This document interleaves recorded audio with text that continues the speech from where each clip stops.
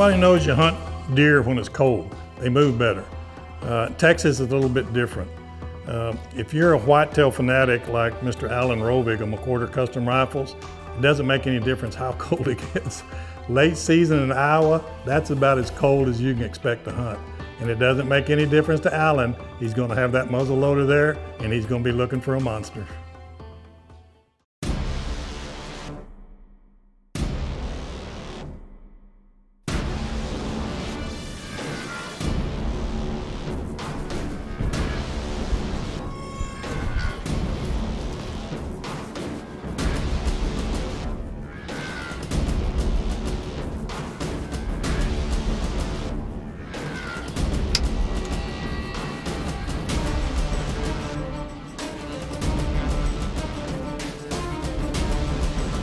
Because they're at 350, they can be dead pretty quick.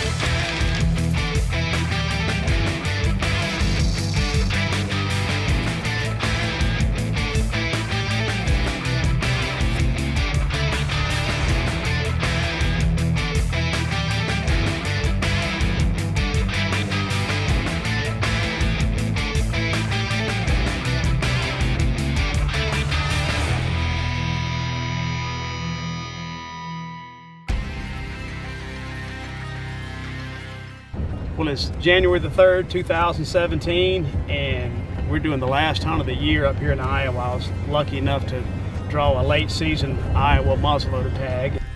The first afternoon we got there, we talked with Gabe about some of the bucks that he had on cam tracker, and he gave us an aerial and pointed us to a bank spline that he had. And I just think this one where I want to put you in tonight, there's a ton of standing beans. It's one you can slip right back into the morning. Pretty much in Iowa, late season, we were concentrating on standing beans.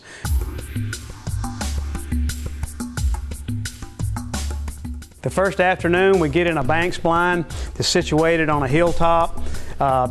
It's in some cover crop, gives you a good entrance where you can get in the back of the blind without the deer seeing you, but we got in that afternoon, and really the way that the beans, how tall they had gotten, you couldn't see over the edge. The stand really needed to be moved a little bit, so. One had its head down right here, but I mean, it was still over the hill. But we sat there and we saw no shooter bucks this afternoon, but this stand looked like it had a lot of promise. Our first afternoon wasn't very eventful. We decided we're going to go back to the same blind in the morning because we got a straight north wind that's going to blow right in our face. So we ease in there, we get it all set up. We got the blind all closed up. We get in there. When we opened up all the windows and we started looking, there's quite a few does out. 10 slick heads. About 10 o'clock, we decided we're going to get down.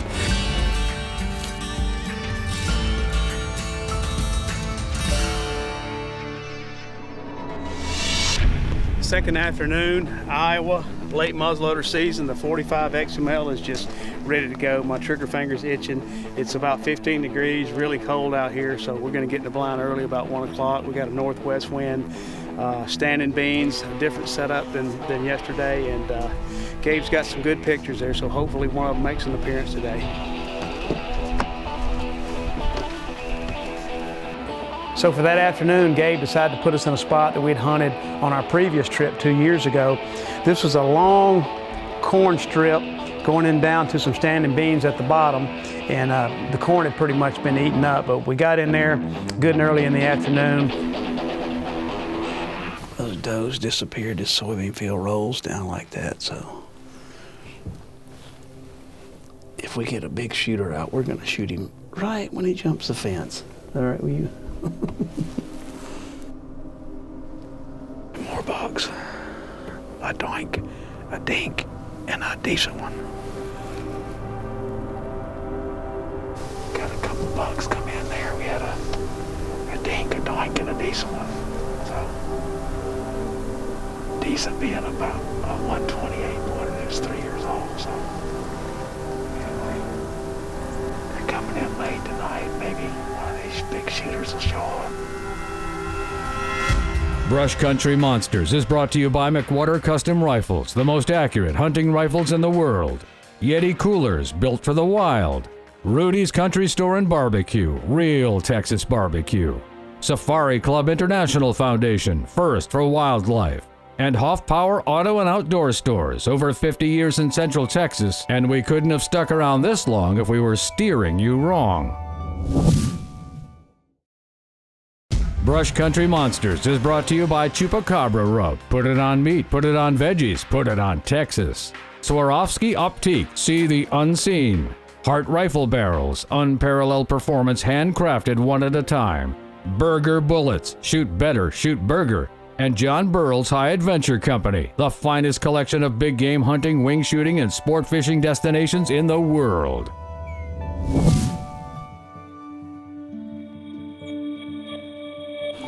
Day 3 morning, we get back in the Banks blind on the hill, on the standing beans.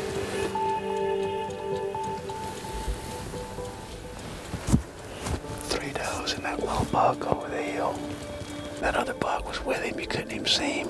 They walked right down around that edge, down through that bottom, and you couldn't see them again until they came out of there. So that's why I'm wanting to move this stand over there. We see quite a few deer. We see about a 140 buck leaving the beans to our left.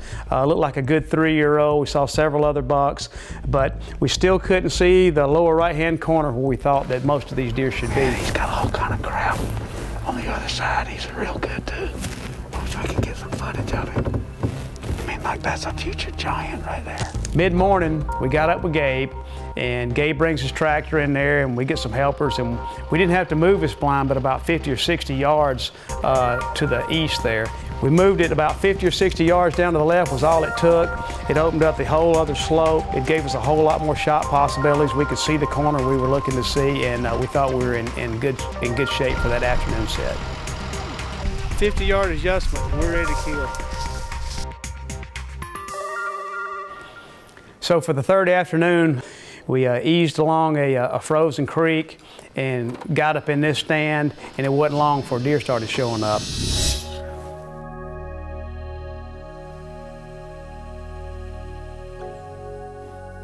Pretty good movement day, but just no shooters. You know, a couple of young bucks. Some deer got out in the field started filling up, and then for no reason, they just scattered. I don't know if a coyote that we didn't see scared them, but for some reason they all fled the field, and that kind of alerted the deer that hadn't entered the field. So all in all, it wasn't a very eventful sit. We let the deer clear the field, we eased down, we walked carefully, and we eased back to the truck, and we were ready for our 4th day. This is the 4th morning of our hunt, and we've got 3 days left, and the weather's going to be right. We just need Big Boy to show up, so we'll see what happens this morning.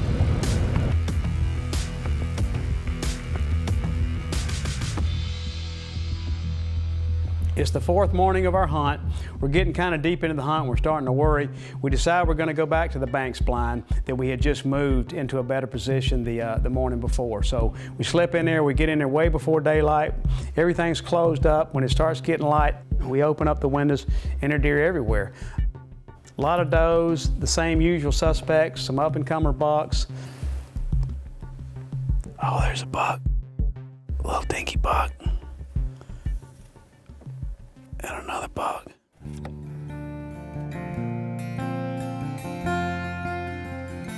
We sit there all morning. We sit there at about 10 o'clock, and it's just not happening. All right, well, that's the 4th morning.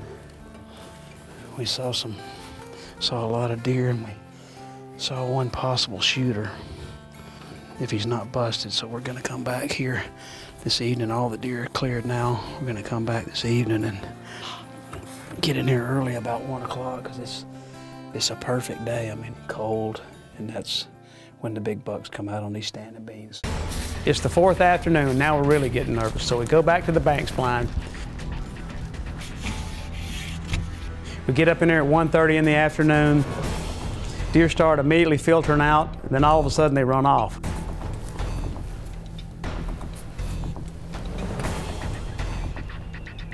Yeah, the wind's blowing right in our face. I have no idea what just put those deer. They looked up the field right here, took off. About 4 o'clock, the field started filling back up with deer. And the usual suspects, they come back out again. We got young bucks. We got a pretty good up-and-comer. We got an 8-pointer out there that's actually, we figure it's only 3.5 years old. He's got double drop times, just not a very big deer, but just a very cool deer. I noticed some movement back in the corner that earlier in the hunt we couldn't see, but since we moved the blind now we can see it. And out comes a big rack. It wasn't huge. We thought it was a shooter initially. It was a big 5x5, probably 155-inch deer, had a short G4 on one side. We watched him and watched him and watched him, and we know it's late in the hunt, but we just decided to pass on him. He was a beautiful animal. We figured he was 4.5, could have been 5.5. You really couldn't see his whole body line because he kind of stayed in these tall beans, but we figured he was a pretty mature deer, but we gave him a pass. Late in the hunt, it was very hard to do.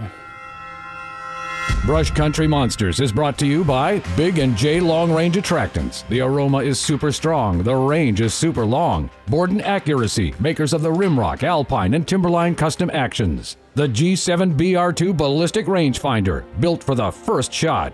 Swagger, the bipod with moves. Revolution Safe Company, inspired by Pendleton, rotating gun management made simple. And New Breed Archery. No hype, just hunt.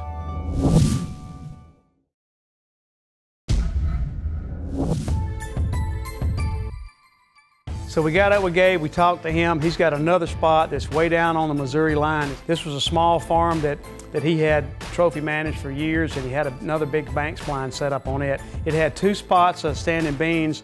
The one to the east was one we were gonna hunt. The one to the west didn't really have a blind on it, so we decided we were gonna hunt the east blind. That afternoon, we get in there real early. We get in there about 1 o'clock. We hook the ozonics up, we hook the buddy heater up. It's still really cold. We start scraping ice off the windows, the usual routine for us now. And pretty early, a huge group of does came out in these beans, and they're just all over the place, and they're just out there munching and chewing, and we're thinking, man, a big buck's got to show up any minute.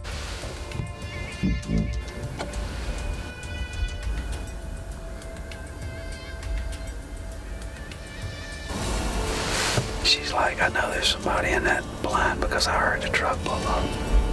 Eventually, these does just kind of fed off to our left. They disappeared down into this little cedar valley, and right an hour before dark, the whole field was just void of deer. Now we're down to our last day. 6 days coming up, we still don't have an Iowa buck dead on the ground.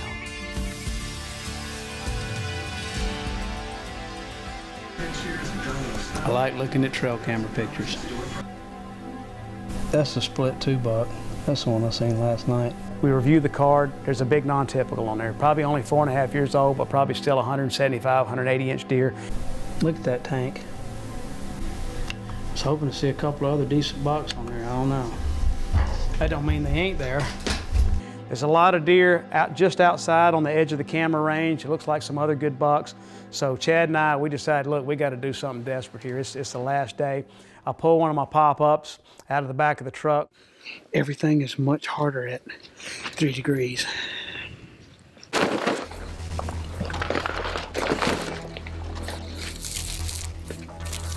blind didn't even want to come out this way. Oh.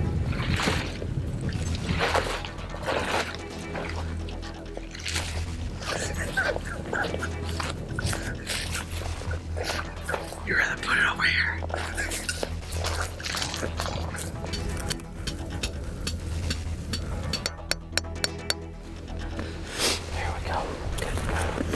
We get this blind all staked down in the wind, we brushed it in best we can, and we're ready for our last afternoon hunt in Iowa. It's do or die.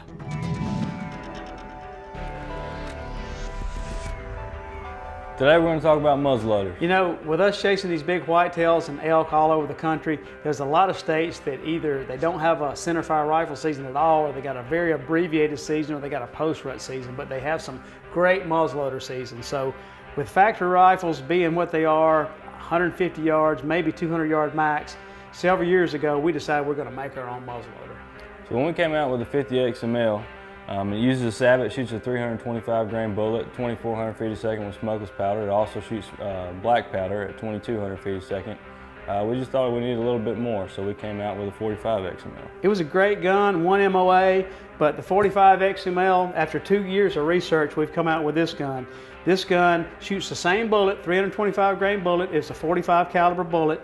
It's sized to the bore, but it will shoot that bullet 2,750 feet a second. That's 5,500 foot-pounds of energy out of the muzzle. That's still got 2,000 pounds at 600 yards. So this is a 600-yard gun, and that's just a game changer. It has a tungsten carbide bushing in the breech plug that's good for several hundred shots, and it's easily replaceable. So this is the ultimate muzzleloader. I mean, these are more accurate than any factory rifle out there. And when you have the advantage of shooting 600 yards, you're already way ahead of the game. There's nothing primitive about this weapon. So if you're interested in one, give us a call today at McWhorter Custom Rifles, and that's our on-target tip of the week, brought to you by McWhorter Custom Rifles.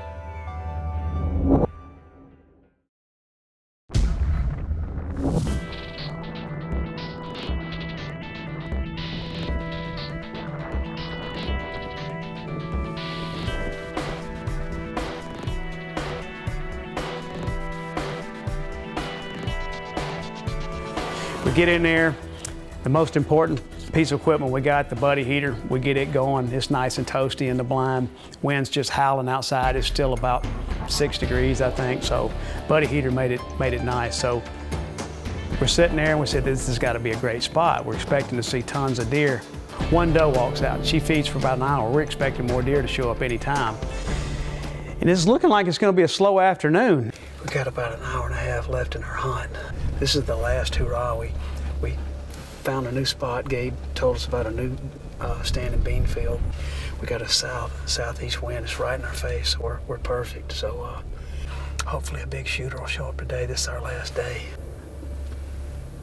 In the corner at 210 yards. That's a shooter, Big 10, Big 10. This huge symmetrical 5x5 walks out. When he walks out, he surveils the field just a little bit, picks his head up, kind of messing with a licking branch, puts his head back down, and by that time, I've got the 45 XML on him. I've got it dialed in to 210 yards. Hey, you're on him, he's broadside right now. You ready? I'm fixing to kill him. You ready?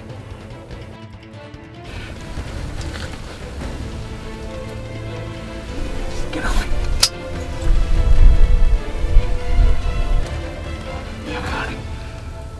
You got him. I got a perfect shot right there, Chad.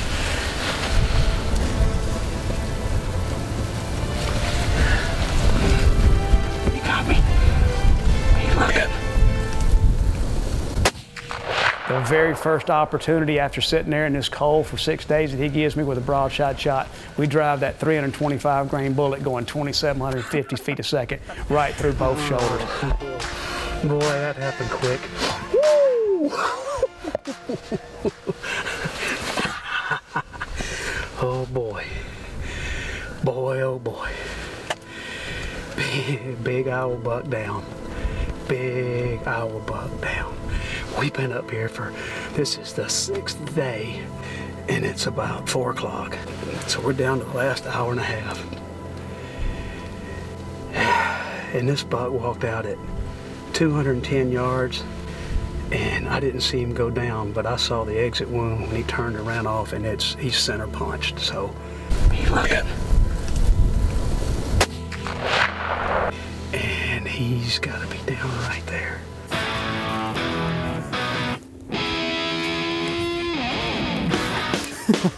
There he is.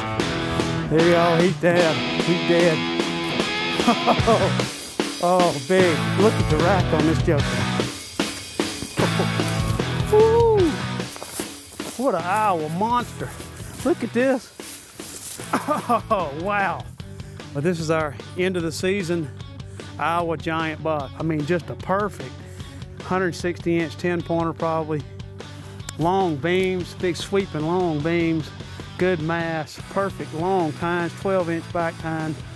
Just we've been hunting hard this whole week. It's been down to -7, and we just hadn't had much luck, and we passed up about 155-inch deer earlier in the week, and we were starting to get a little down. We had an hour and a half left. I'd only seen one doe, and this big guy walked out. What a brute. 45 XML with the boarding action and the heart barrel. We got a Swarovski scope on top of it with a turret, and we dialed it one click over 200. He's about 210 yards. That 327 grain bullet really does the job. Let's get him tagged, and our Iowa hunt and our season for 2016-17 has come to an end, a happy end. Nice job, Allan. That was an awesome Iowa buck, but I'm still cold just thinking of that. Until next week, always remember, keep God and family first.